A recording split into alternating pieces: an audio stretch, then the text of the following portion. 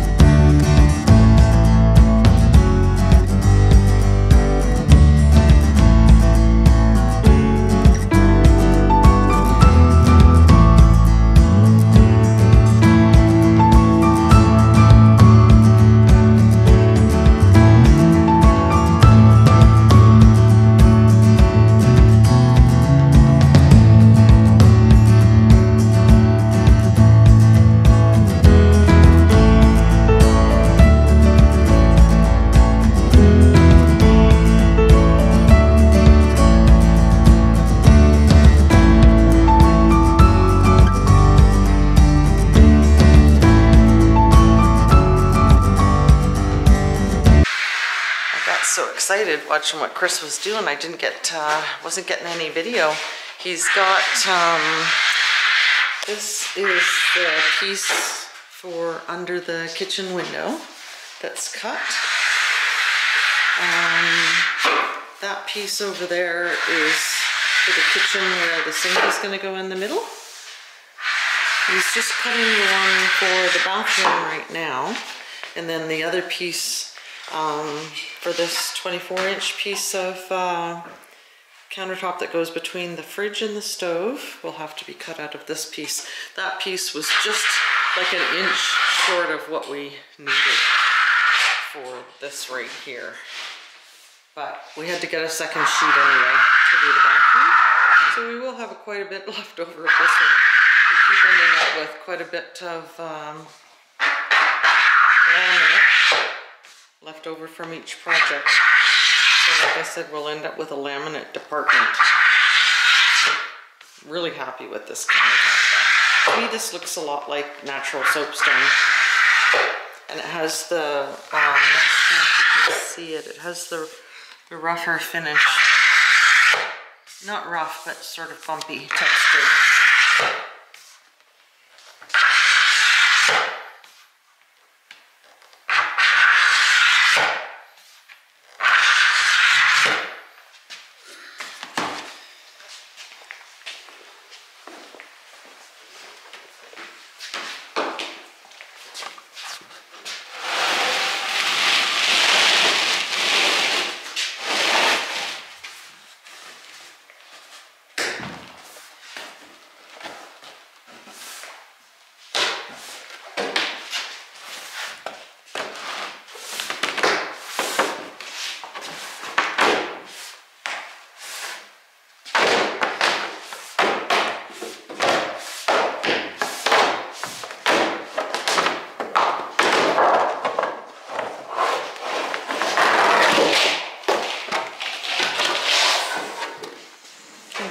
Pretty nifty.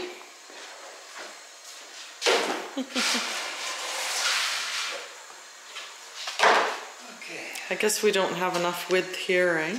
That's not 20. So I just go off the end or off that end? Off here and leave that big chunk? Yeah, I think so. Yeah, take it off this corner, that'll be like, and then we'll end up with a fairly big piece there left over. I was just saying to Chris that this piece here that wasn't quite big enough would make a good piece to do like a pop-up table somewhere, or on the end of a countertop if you wanted some extra space. And of course he made his face. Didn't really particularly like that idea. He doesn't like a lot of my ideas.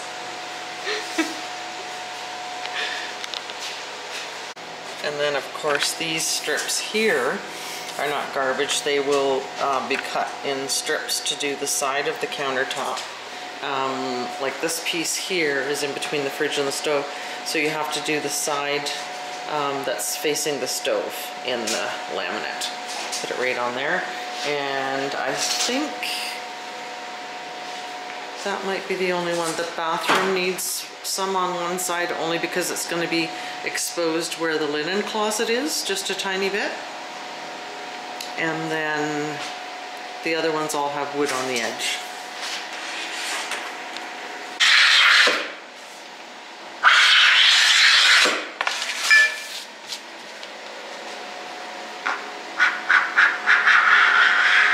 So again, usually Chris draws it out on a piece of paper, but he's done it a few times, so he already had it in his head. But this is going to be a leftover corner, so that 2 foot by 26.5 inch piece, he's cutting out of that end, because if he had taken it out of this corner, then you'd have this little strip here and then a corner there.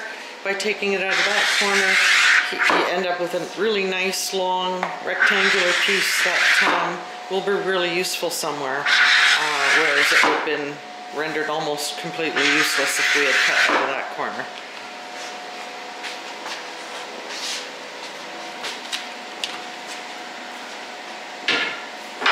And it'll make it a lot easier to roll this up and store it too.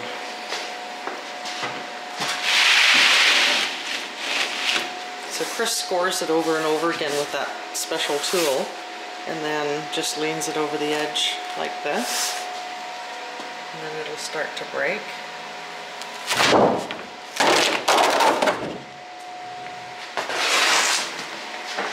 And then do the same with this side.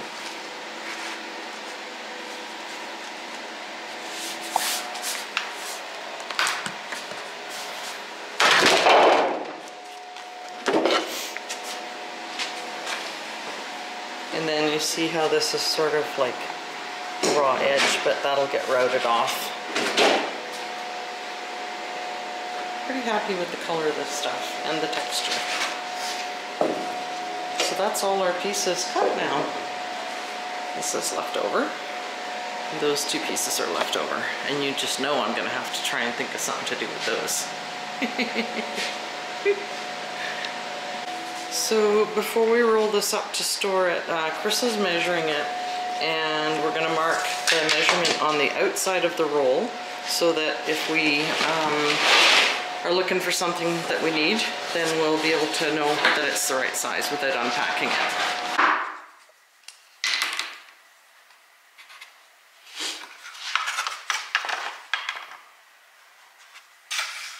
So this is the bathroom piece we're going to glue first. So Chris is just cutting the side piece for that end that's going to be exposed a bit by the linen closet door.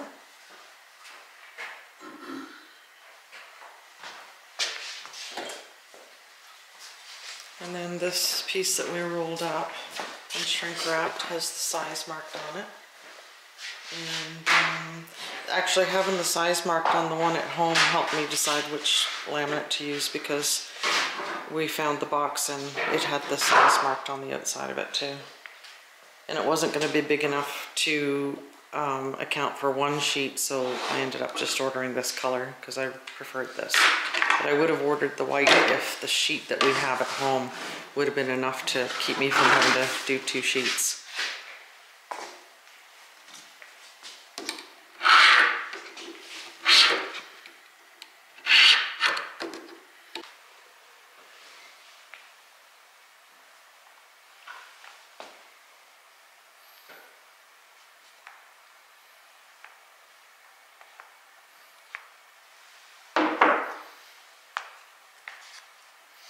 Now I gotta put some on that.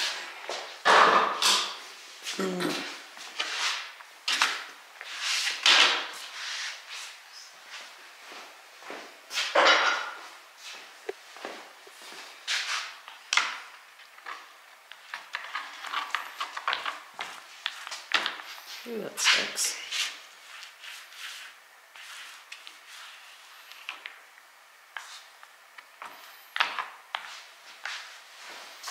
And so when you do this, you actually put the adhesive on the wood and the laminate. Same with this, the adhesive goes on here and the laminate. And you let it sit for a bit and then you glue it on. Did we bring the paint sticks? These are in the truck. Oh, okay. You'll understand the paint stick thing when we get to that stage. If you have a bunch of paint sticks, if you don't get them before you start this project. Get the nice long ones for the 5-gallon pails.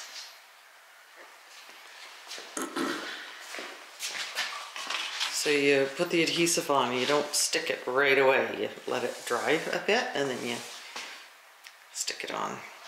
Same with this. You put the adhesive on there, the adhesive on there, you let it sit for how long, Chris, usually? Well, you can touch it. Yeah, till you can touch it, so it's tacky.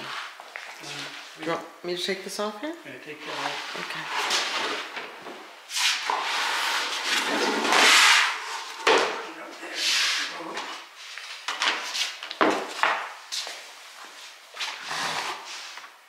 Okay. Ooh, is that ever stinky?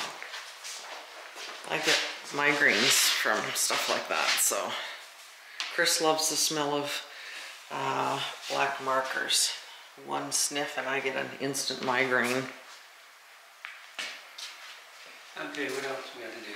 This one? Yeah.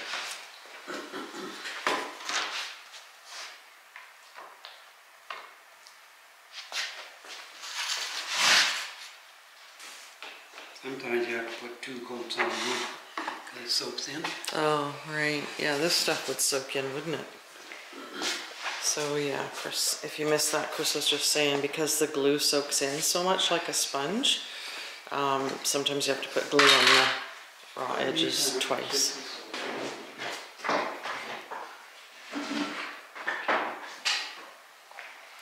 So this, I think the particle board, it was less than $100. My laminate was $200.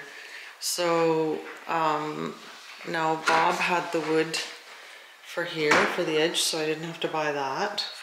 And so this is about $300 for all the countertops, the bathroom and the kitchen. So that's pretty economical. So Chris was just saying the test is to touch it. I think it's too dry myself, but he's gonna put another coat on. Particle board anyway. It just seems weird to me that you can touch this and it's gonna work. Like, it seems to me like it's too dry. Here's Chris's bundle of paint sticks.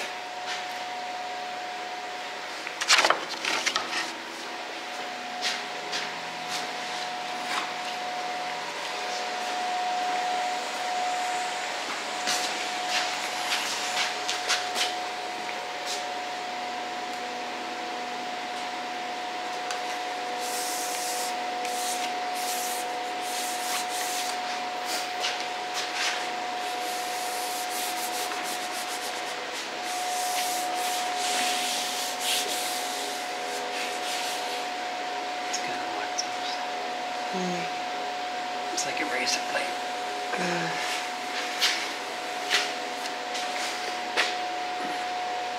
Yeah, you cut yourself on this pretty bad. And Chris probably will before he's done. Always end up looking like a crime scene with him bleeding all over the place.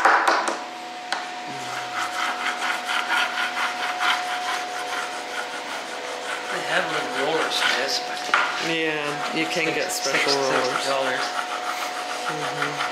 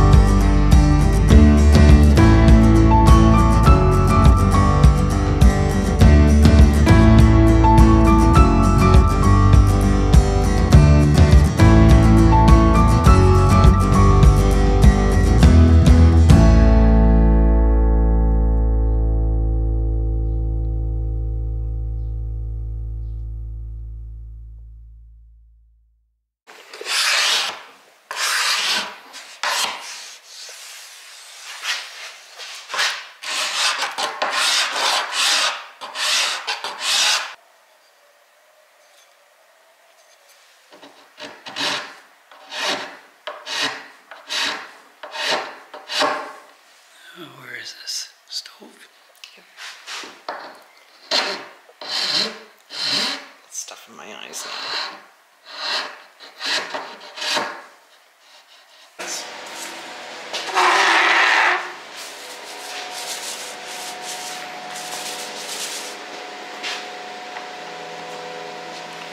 Stinky. Not you, the glue. Are you sure? Not terribly. I had my shower for this week. Excellent. This fortnight. You had your shower for this week last week? Nice.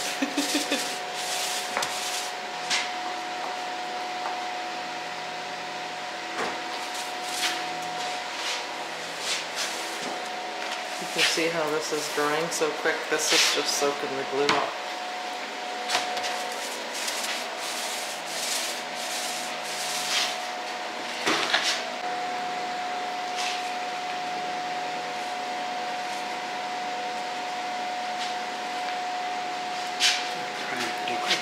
Mm-hmm.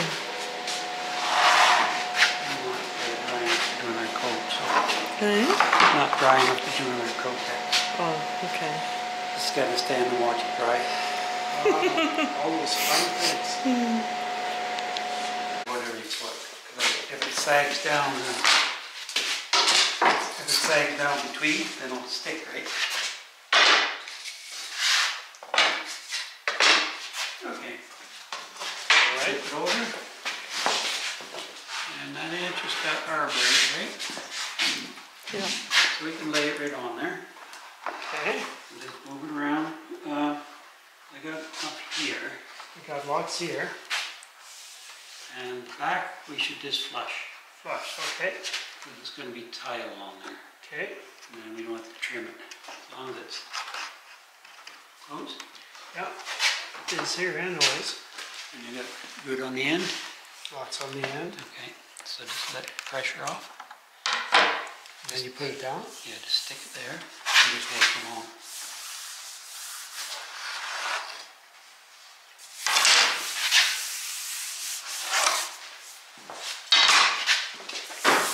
Just go this way so we don't get bubble.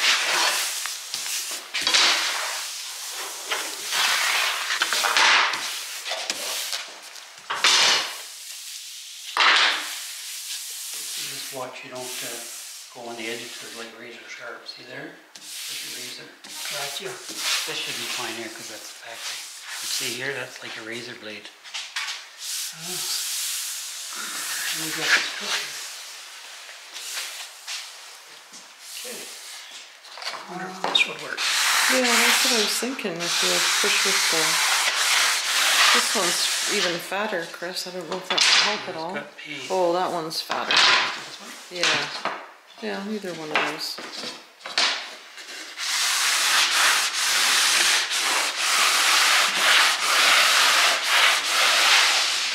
fatter. I could lay on it and you could just pull me back and forth on my feet.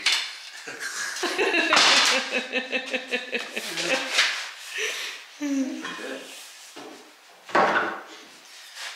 Make sure this front edge is stuck to it. Make sure the rotor's going to be chomping.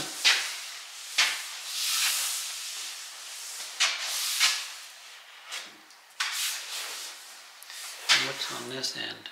And laminate, eh? Yep. So we don't want to route there. We just want to go. That's the bathroom, right? Yeah. We don't want to route there. So I'll have to use the straight one here Right. first, since it's already in the... Guess we might as well just do this one and then leave it in and do that one. And Yeah. wherever there's laminate on the ends, but where else is there? The little one? Yeah, the little short one.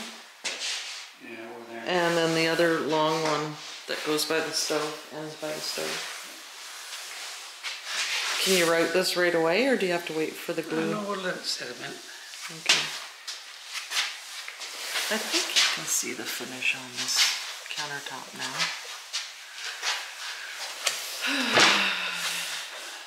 It's a nice long piece of bathroom countertop anyway. That's one of my biggest pet peeves is no bathroom storage or counter space in a tiny house. Oh. It's just crazy with some of them. They have one of those little tiny cabinets like this. Basically, it's all the plumbing under there. Yep. Or a pedestal. Yep.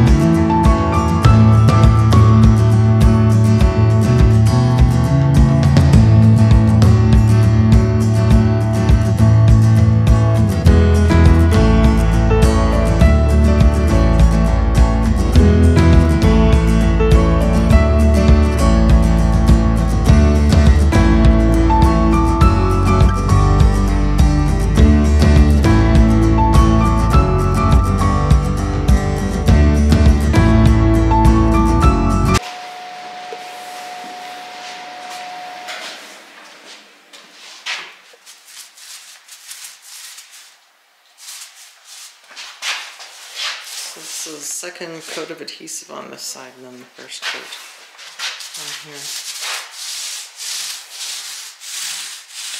So I was busy visiting with Rita and the boys got all the tops on. This is the long one that goes into the countertop, or the window I should say. The bathroom one is in behind there. So Chris is just changing the blade in the router to do this wood edge, right this edge off. So exciting. I think you can see that finish now. It's a little bit bumpy, a little bit textured.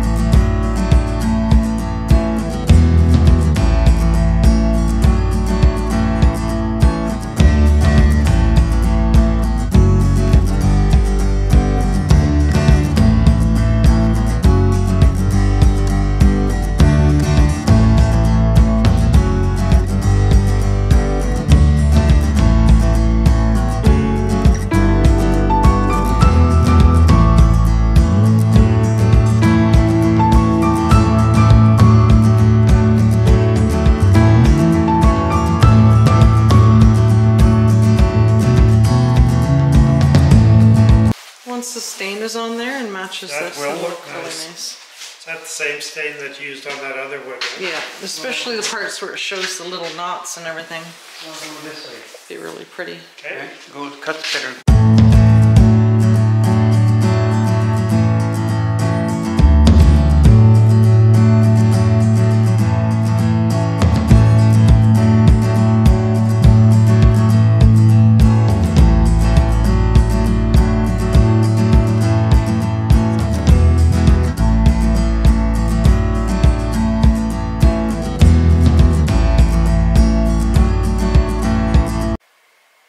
Well guys, that was a really good day. At least got a major part of the countertops done. The laminate is on the base and Chris has routed the edges. So tomorrow he just has to sand the wood on the edge and put some stain on, at least get a coat of stain on it. It dries pretty quick, so maybe he'll even get a couple on. But that was a major achievement for today. Really happy with that, and I'm happy with the color. I think it looks awesome, and it's going to look fantastic when we get it into the tiny house. Hope you enjoyed the video today. Don't forget to like and subscribe, hit that notification bell, and share this video with your family and friends, and we'll see you next time.